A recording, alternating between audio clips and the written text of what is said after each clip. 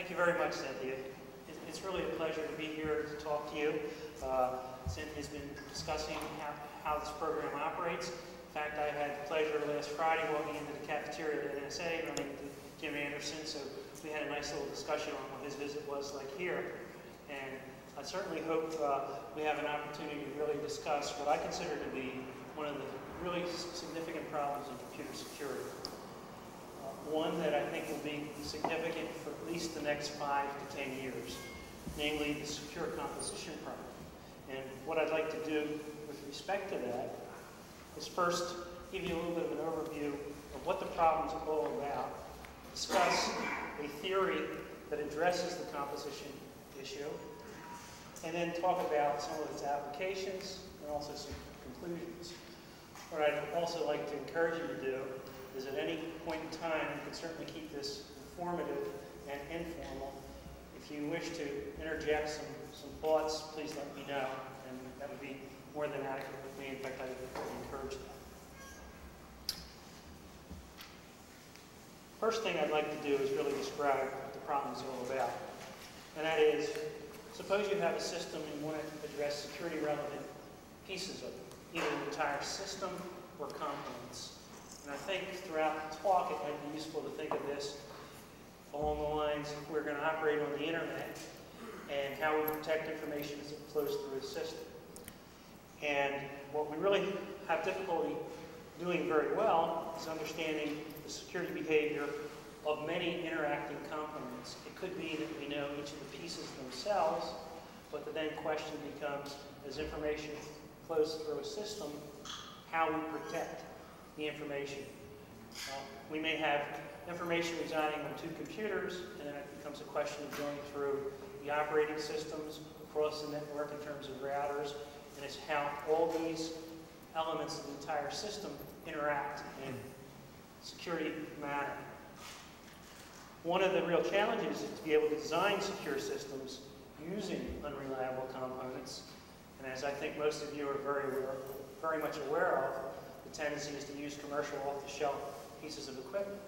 And how do they interconnect? How do you protect information using these types of components? Because they have not been built for security in mind.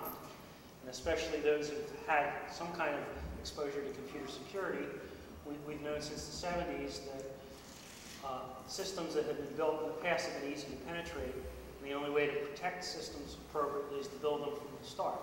So this particular description here is very vital in the sense of we're going to be trying to build computers and computer systems based on components that were not designed for security in mind, designed for functionality, and it becomes very much of a challenge to impose security on top of that and have some kind of level of assurance that you're able to do that.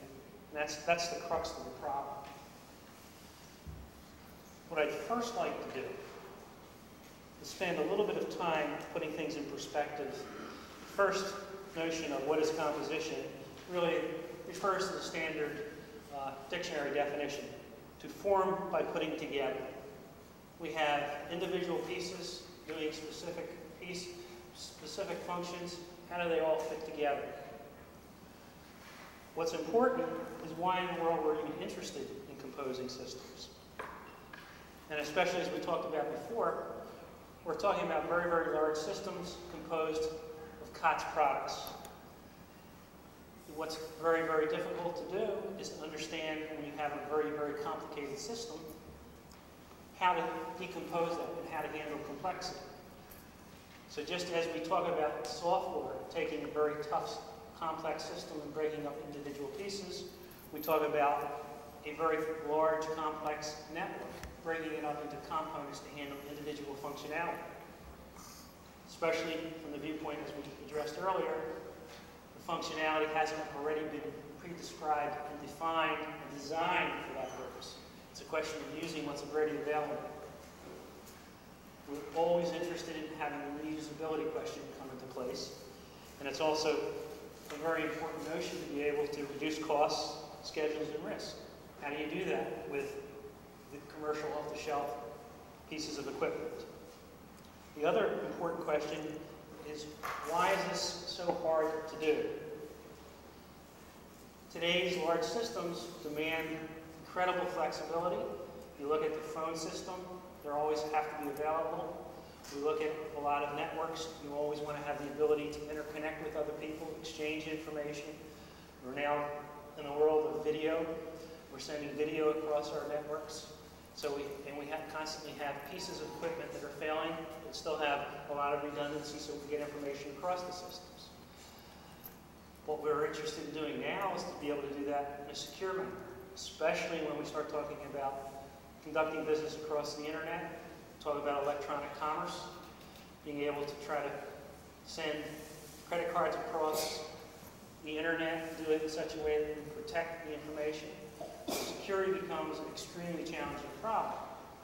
One of the largest elements on why this is so difficult to do is that we haven't learned over the years how to handle this thing from a complete systems perspective. We have a fairly decent idea how some of the individual pieces fit together and how they operate, but we really do not have a good understanding of how the entire system operates and how everything interconnects. So that's the thrust of the secure composition problem. What I'd like to do is then, with that understanding, talk about what's been done in this whole arena and how we're going to get some understanding on how to handle this type of problem.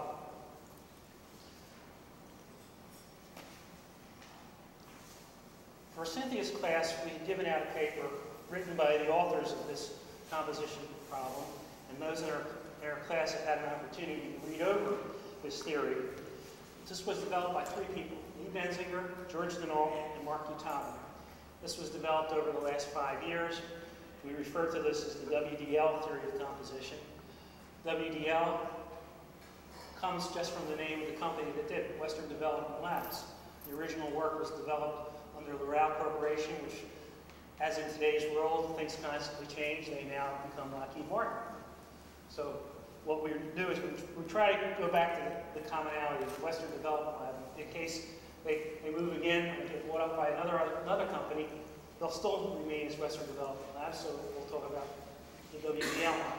When this thing first came out, we referred to this as L'Oreal, and figured that wasn't going to do it. What this basis is these people have been involved with developing components, integrating them into large networks, and been doing this for well over 10 years. And what we're really trying to talk about is having a mathematical framework to understand how to deal with the composition problem. So we have a mathematical underpinnings to allow us to talk about how to build large complex systems. I'll spend a little bit of time going over how that came about, what the elements are all about, so you have some notion of where the composition theory comes from, how to use it, how systems developers can use this technology to build things. And we'll also talk about where we stand now and where things have been applied in this whole arena. Again, this is a mathematical theory for dealing with large, complex systems. Lee Benzinger, one of the developers of the system, likes to refer to this as a mathematics for bubble diagrams. Most of you in this audience are either engineers or computer scientists, and if you think of standard computer science tools for data flow diagrams and talk about how information flows through a system, computer system in particular, how you decompose software into their pieces, you try to do that functionally by looking at them as separate pieces. A bubble or bubble diagram is one way to talk about data flow. What Lee likes to think about this as a mechanism or mathematics behind flow of information in terms of bubbles, thinking typically in terms of structured software design principles. It is really an information flow model. Where the motivation for this comes from was they've been modeling internet packets and looking at how you route them through internets. The work was also developed by supporting an Air Force project called the Multi-Net Gateway, which was really talking about, for the Air Force, how you interconnect multiple networks and gateways. And what they really did is they took some time after the project was over, and this was mostly George Naval was very much involved with this.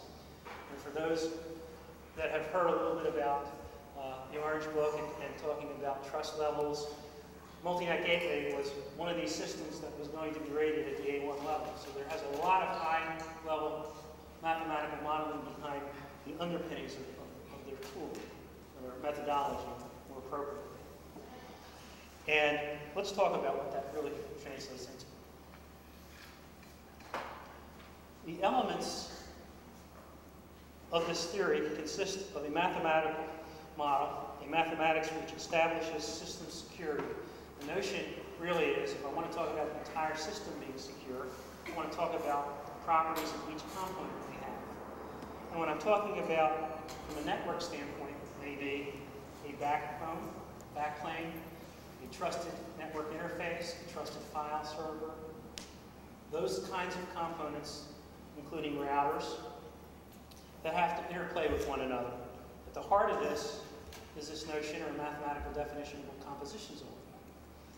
I'll give you a little bit of intuition behind this concept and how you can use it for modeling.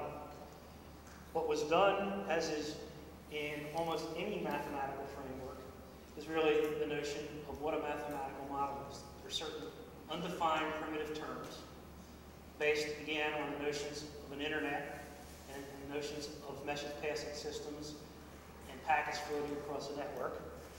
And then you build things up and come up with axioms or actual theorems based on these axioms. And the theorems are going to allow you to take results talk about the results of the system.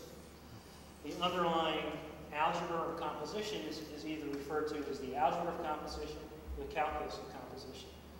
We'll get into that very, very briefly, but for a large extent, the details of the mathematical theory are very, very much secondary.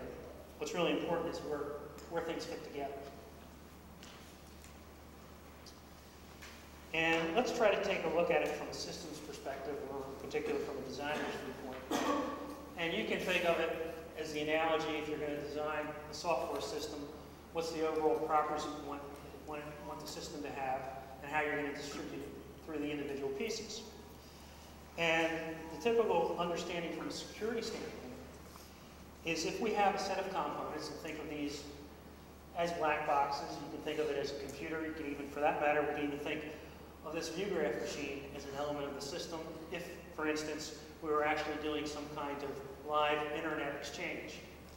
So any piece of equipment is going to allow transmission of information or data across the internet could be thought of as a component of the system. And if you're going to be a designer of the system, you want to look at it from the viewpoint of, suppose we have a set of components, each satisfying some kind of security property. Then what we'd like to do is make the assumption or be able to prove that the entire system, the composition, putting together information flowing from a view graph to an internet to a computer, the end result, the translation of all that information, can be done in a secure manner. So this is the hope. Now the fundamental question is, how do you make sure that occurs? And underneath this assumption are two basic views.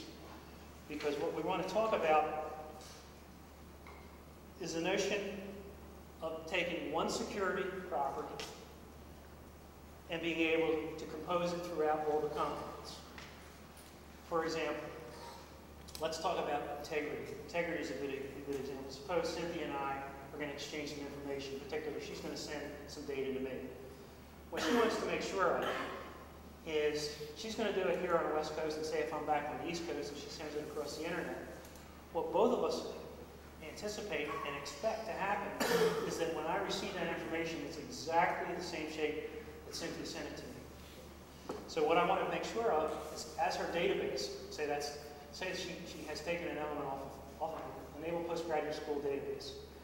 That's going to be a file. And she wants to make sure that information gets to me intact.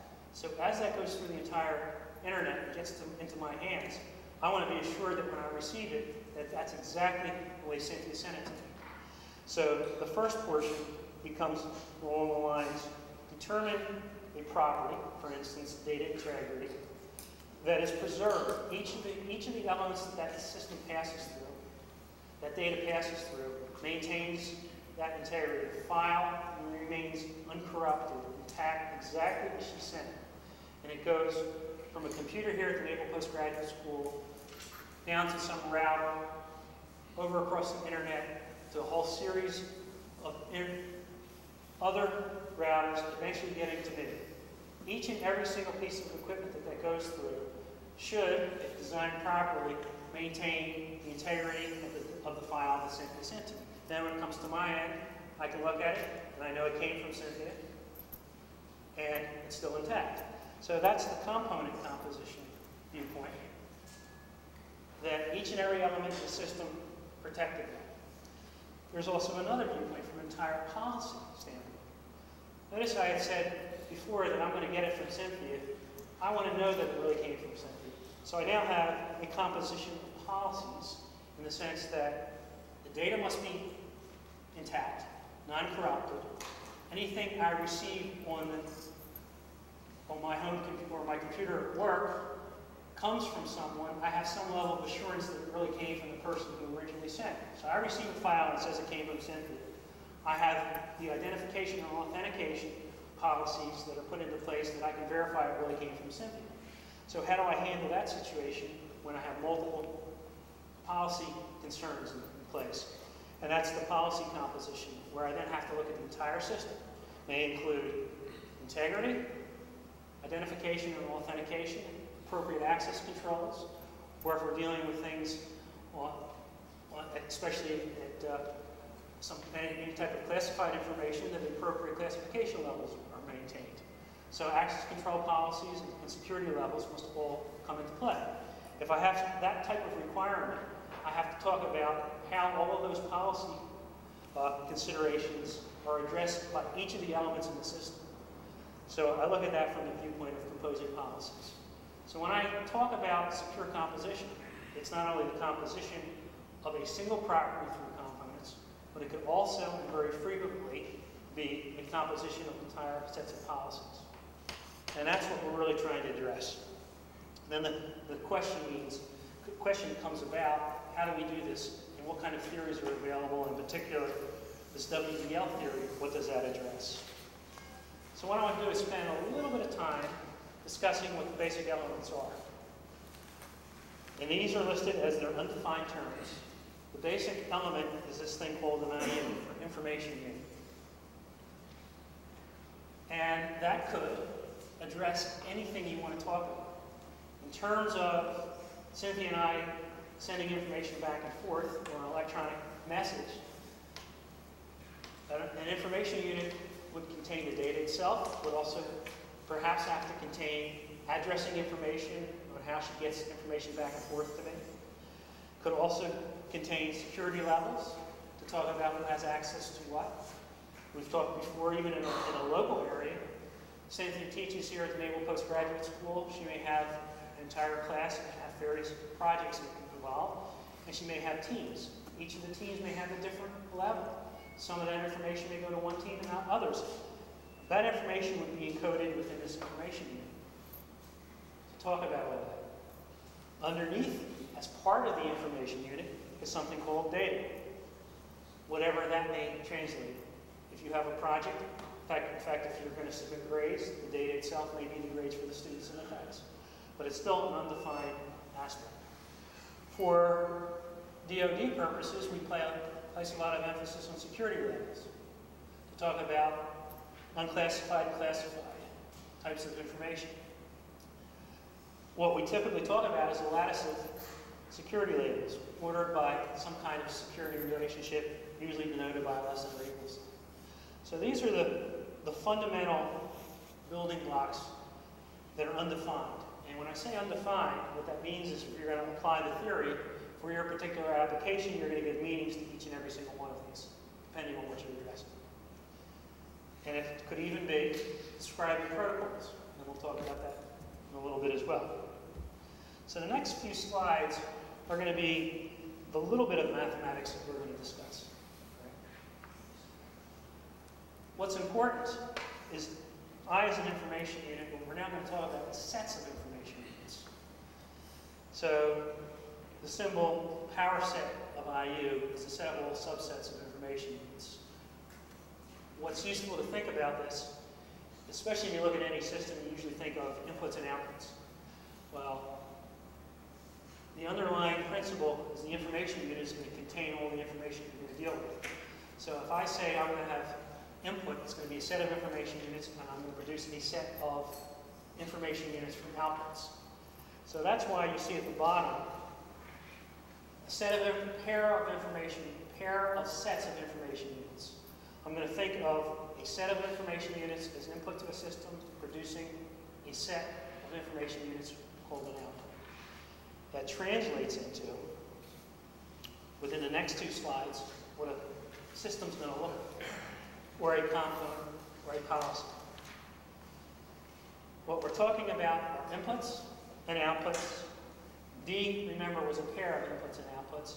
The fundamental notion in the WDL theory is this concept of a delta, which is really an input-output pair. A set of information units put into the system to produce a set of outputs. The collection of input and output pairs is what a component is going to be. What's listed here is just the relation. A lot of you have heard the terminology finite state machines or deterministic systems or non-deterministic systems. The key in here is a relation to allow us to talk about non-deterministic systems. I can take, in a non-deterministic system, I can take the same set of inputs and produce two completely different sets of outputs. Where that translates into the WDL theory is I can have the same set of inputs to produce one output, the same set of inputs to produce a second set of outputs. So I can have two separate deltas with the same inputs producing two separate outputs. This is not a function. It's a relation. All right? So the thing that's important is this gives you a system that allows you to talk about non-deterministic systems. If you make outputs unique to each input, you can talk about a deterministic system. So you have the flexibility, and that's the nice part of it. Now, pictorially, what that translates into is you have a set of inputs run through a component, produce a set of outputs. The input-output pairs are one element of the component. So a component is nothing more than a set or a collection of input-output sets. And we can view either the entire system this way, or a piece of that system this way, or even a policy. And one thing I would like you to realize within the WDL theory is you can compose either policies or components. And that's because you can view either policy systems or components from the same viewpoint, namely a set of input-output pairs. It's the only thing that I think is very fundamental for you to understand. The couple of functions that we want to talk about, because I want to get specific about how you compose a particular policy. Associated with an input unit, we've talked about a security level. And that's what this first function deals with. Every input has a security label associated with it. We're talking about inputs as a set of information units. So I have a set of information units, each having perhaps its own security level. What I want to talk about is the security level for that set of inputs. So the function security level for a set of inputs is done as follows. If I talk about a set that has no inputs, I assign it to security level system low, which is going to be lower than anything else in the system. So and then what I really use is the lattice structure that we talked about before, and it says if this is a non-empty set of information units, use the lattice notion of least upper bound. Anytime you have multiple inputs, you can construct an element called the least upper bound. And what you can think about in terms of security levels, what that typically amounts to is if I have some information at an unclassified level, some at a confidential, and some at a secret level, when I put them all together, what I'm going to talk about is the security level of the entire thing will be at the highest level, say the secret level. And that's all that's occurring in here. The reason I'm going to talk about that is I'm going to talk about a standard policy that comes into place whenever we talk about security levels. And that is, if we have different security levels, well, I want to make sure that information does not flow up. If I am an unclassified user and Cynthia is a confidential user, I'm not allowed to get her information. I can send information up to her, but I can't have it come down. So what I have to make sure of is that the output of this process, the security level has to be at least as large as the security level of the input. And what I'm talking about in particular, if I send, and look at it from a violation standpoint, I can't have Cynthia's confidential information as input come to me as output, and I receive something confidential that I'm not allowed to have. And what I'm talking about is the basic mathematical description of this policy, which we call read down, write up. And all I'm saying in here is if I send information to Cynthia and she's at a higher level, anything that comes out of any action I take has to be at least as high a level as what I sent in. All right, so this is just nothing more than a mathematical statement that reflects information not being allowed to flow down from high to low.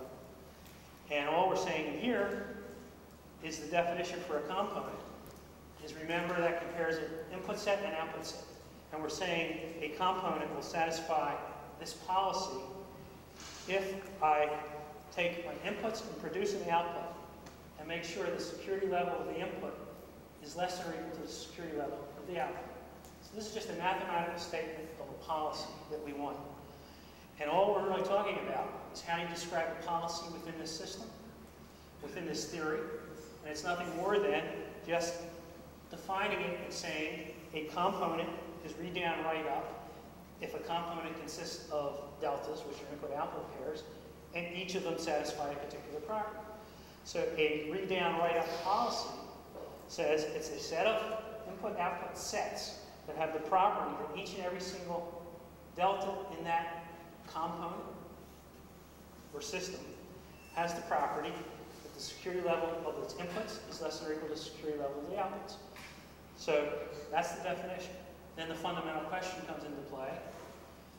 If we have two components that each satisfy this property, how do we make sure that we take the inputs from one, put it in as outputs of the first one, into inputs of the second one, generate outputs of the second one, and the whole process produces something that goes from the first to the third, satisfying this property. So let's talk about that pictorially and just give some general comments. And this is the heart of what's underneath the theory. And the heart is really that if I have two components, how do I combine them? We've all known, even from engineering principles, there are things like parallel and serial composition. Just like electrical circuits, different ways of combining things.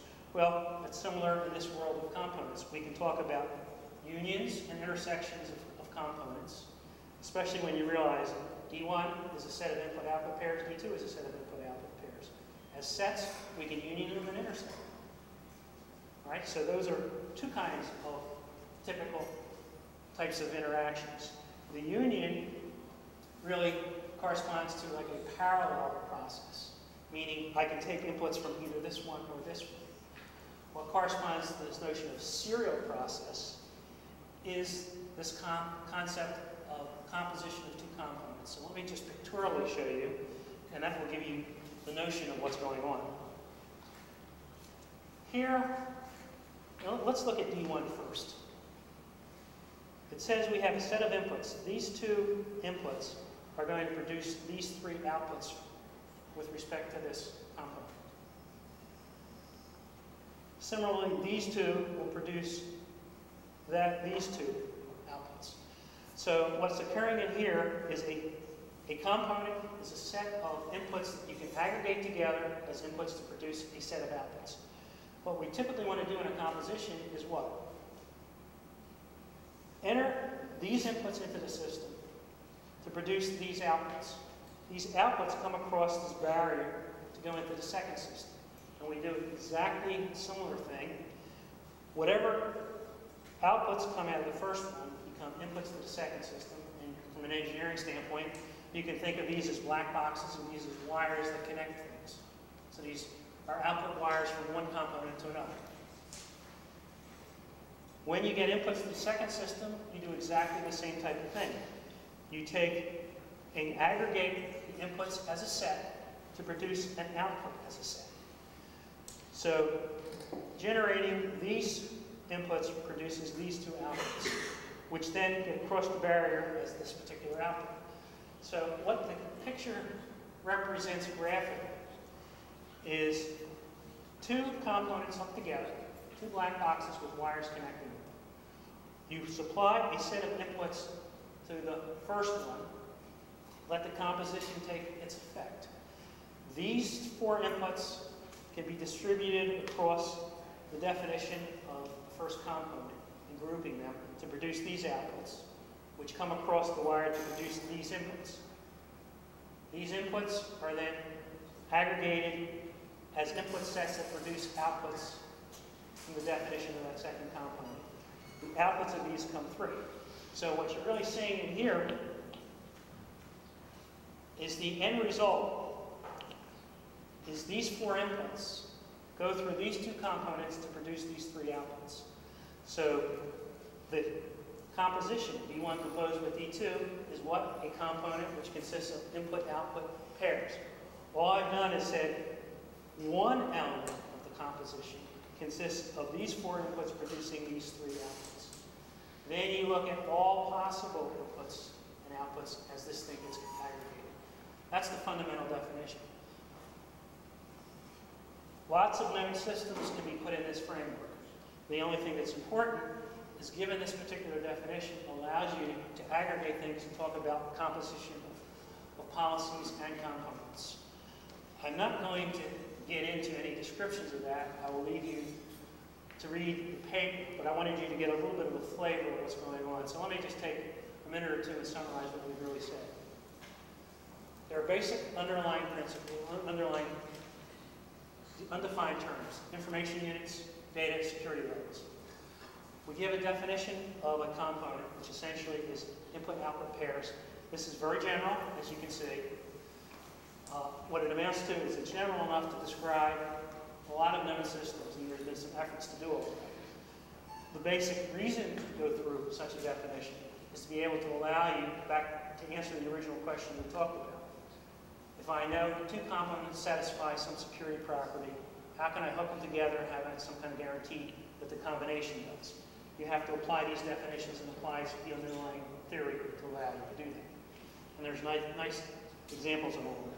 What I want to do is shift some of the discussions from what's basically going on over here to where the applications are. But before I do that, I want to know if anyone has any comments or any questions on what we've talked about at this point.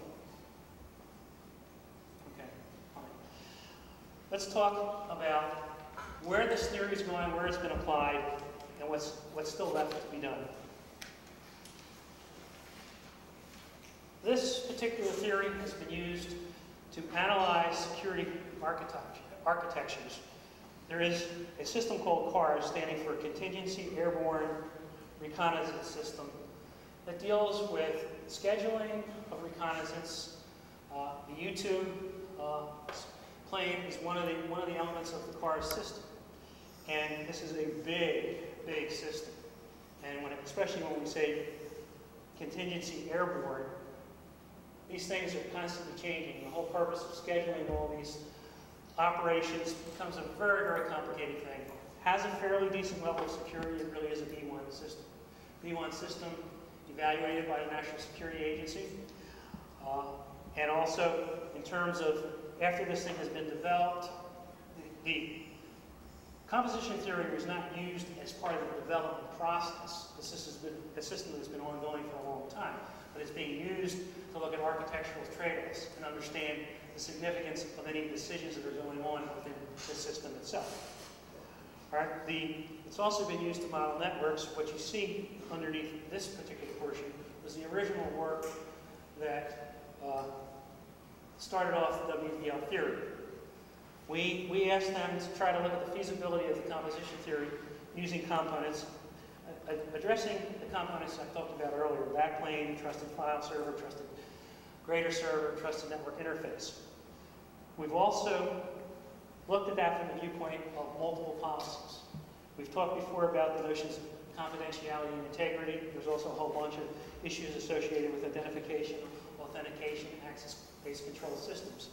All of these policies with respect to this particular system or more advanced systems have been looked at from the viewpoint of what the WDL composition theory will allow us to do. We've seen some promising results in terms of making it easier to understand and make security assertions for building complex systems. What's also occurring along these lines are the applications of this to security policies. Some of you have heard of this notion of non-interference. And non-interference, very briefly, I want to take about 30 seconds to go over that. If Cynthia and I are going to be communicating, and I'm not supposed to interfere with Cynthia, what it amounts to, if I'm really not interfering with her, her outputs should be completely independent of whatever activity I do. So the system should not be able to, the output she gets on the system should be completely the same, whether I was on the system or not. And there are mathematical ways of talking about all this. There are actually algorithms that one can go about to determine whether the system is non-interfering.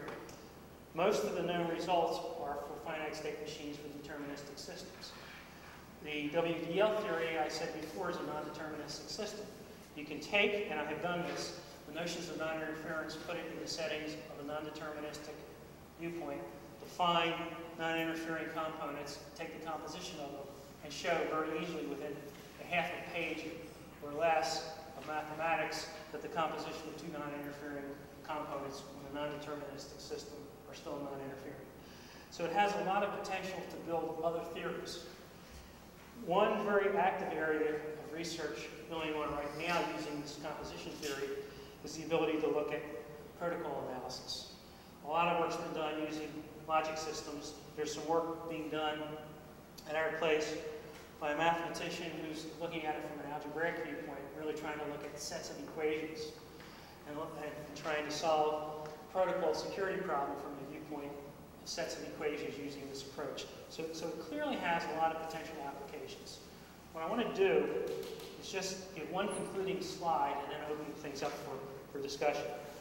Peter Neumann was here before, and I thought it would be appropriate if I took a reference from Peter. Peter has written an excellent document called Security Risks in Emerging Infrastructure.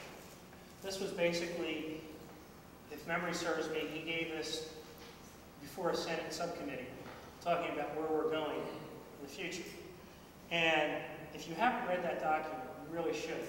But what he really addressed very strongly in this document was this whole notion of composition and what kind of role he thought the government should play. And when you consider where we're going in the future and how we're going to be massively interconnected, and who's going to be on the other end, and what kind of guarantees or the lack of guarantees we have, and who the party is at the other end, you really want to be able to put in things like identification and authentication. And Peter really talks about encouraging development of critical systems, and in particular, the notion of combining these components into complete systems. The only way to really do that is to understand the composition problem and be able to have some mechanisms to deal with all of that. And this is really, I think, one of the most significant challenges we have. I fully expect over the next 10 to 15 years a lot of effort going into this. What I've talked about is just a basic theory that needs to be supplemented with lots of tools to make it realistic. It also needs to be a lot of interaction with engineers to make this thing practical. But that's basically the message that I wanted to give to you. What I'd like to do at this particular point is just stop the presentation and just open it up to questions or comments or anything you wish to discuss. Yes? I guess another way to think of it, if you have two different components and you got your security policy, you say, well, the first component, I'm 90% sure the first component is going to follow this policy, and 95% sure that the second component is going to follow this policy. If I say, well, does the WDL theory tell me anything about the composition of these two components?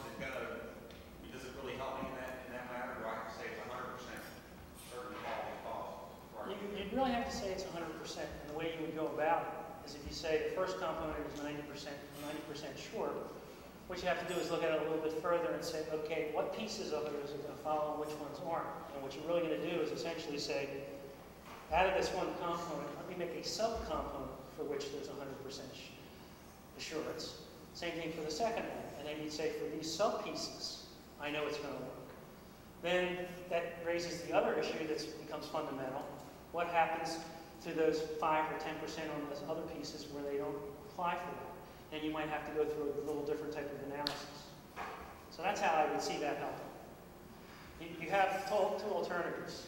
Either the one I've suggested, or then start doing some kind of probabilistic analysis, and then that becomes a little bit different flavor. But if we're talking about stuff that is commercial off the shelf, doesn't that become kind of difficult to be able to separate certain parts? It does become difficult, and what you're talking about is the heart of how difficult this entire problem is when we talk about security. And it gets back to a risk analysis type of viewpoint. If you can live with 90% in one area and 95% in the other, you could say, well, the chances are fairly likely when I combine them, I'm going to be okay. But if you're dealing with confidential information, or in particular, if you're a commercial firm, and this talks about the blueprints when you're a car, you don't want competition to have, that 10% is going to be a very high figure. And what you're going to do is make sure that you're going to limit transfer the information to those subcomponents. But if you're going to send some information across the internet as an electronic mail, and you really don't care if there's a small chance that someone else is going to look at it, then that's okay to do. Okay? Any other questions or comments? That's what how does it respond to information distortions? That let's go just wrong building up this variance. Did you ask the original question? Was it non-interference? No, not yours. Okay. Right? Okay. So, but nevertheless, there's some information distortions. Yes. So if we build up a new security barrier, then it leads to information distortion test. So what are we talking about? Yeah, it's another element. I would tend to say information distortion is probably, you may even think of it as a new element or another policy that one would have to look at. Non-interference, if I send you something and I distort the information, then it's clearly interference on my part. So what I then might have to do is say, in certain situations, I may allow interference, but then I may have to look for something different. And that gets back to the issue that I was raising with Cynthia. If I have to look at data integrity will tell me information distortion violates the data integrity policy. Then, in terms of how you might use this particular theory, you might say, I need to define what I mean by distortion, what's allowable and what isn't, factor that in as another policy, and then talk about when that might compose. So what you're raising is a very significant viewpoint in terms of what are all the policies that we need to look at, what's important, and how do I address it. Okay? Yes? So that implies then that you'll have to deal with cryptography outside of this model as well. Because you'll certainly want to help with folks in case of cryptographic conditions. Yes and no. On the surface, you're absolutely right. The question was, when you're dealing with cryptography, wouldn't that be outside the WDL theory? Because what Dennis was referring to was, we talked before about not having information flow off cryptography, you may want to do some downloading. So you could still handle it within the system, in the sense that I might have some components that are required to follow the read down, write up policy. But I may have another set of components that will allow me to do trusted data grading, for example, and use cryptography on that. So it then becomes a question of defining a separate component or separate policy that will allow that to occur. Cryptography can then be addressed as one of the mechanisms to support an alternative policy, and we can all put it together in a whole system setting. But it won't be non-interfering. Probably would not be non-interfering. That's correct. You can certainly change sets of information cryptographically. Right. And send it out to a load channel. Right. So what you could be talking about, and Dennis is then raising the whole question of non-interference of an entire system. You're right in the sense that the entire system itself would be non-interfering, but what you may have are sub-pieces of that that may satisfy a non-interference property, or certain pieces of it that violate it. And that's the beauty of the theory, in the sense that you can talk about either the whole system itself or smaller pieces.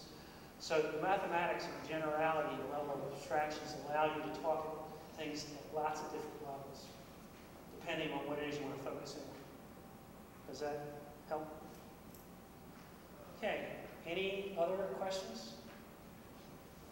All right, well, I thank you very much. I appreciate the opportunity.